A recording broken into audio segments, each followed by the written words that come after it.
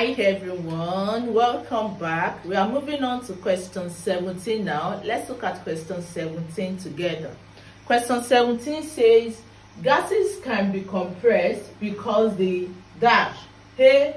Molecules are light, B. Molecules are close together, C. Molecules are far apart, D. Collision between the gas molecules are elastic. Now here I'm going to quickly draw three diagrams based on the properties of solid, liquid, and gas. Now when you look at these three diagrams, which is for solid, liquid, and gas, when you look at the molecules in solid, you will notice that there is no space in it and they are closely packed together. It means that the particles or molecules in solid are closely packed together and they do not have space in them. But when you look at